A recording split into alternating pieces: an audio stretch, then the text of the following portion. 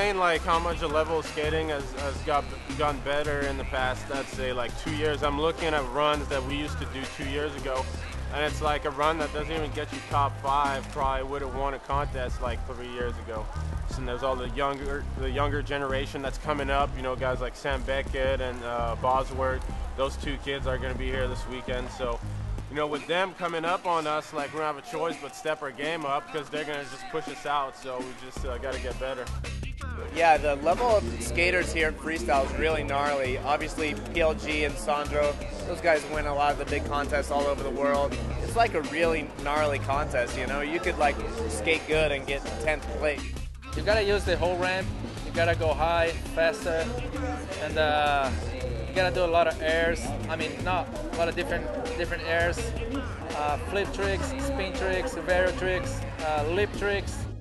When I was younger, a lot of the guys I'm skating with now is guys who I looked up to and like envied when I was like little, like 10 or 12, and now I'm 21, and I get to skate with them and hang out with them all the time. They're like my friends, so it's like a dream come true, I guess you could say.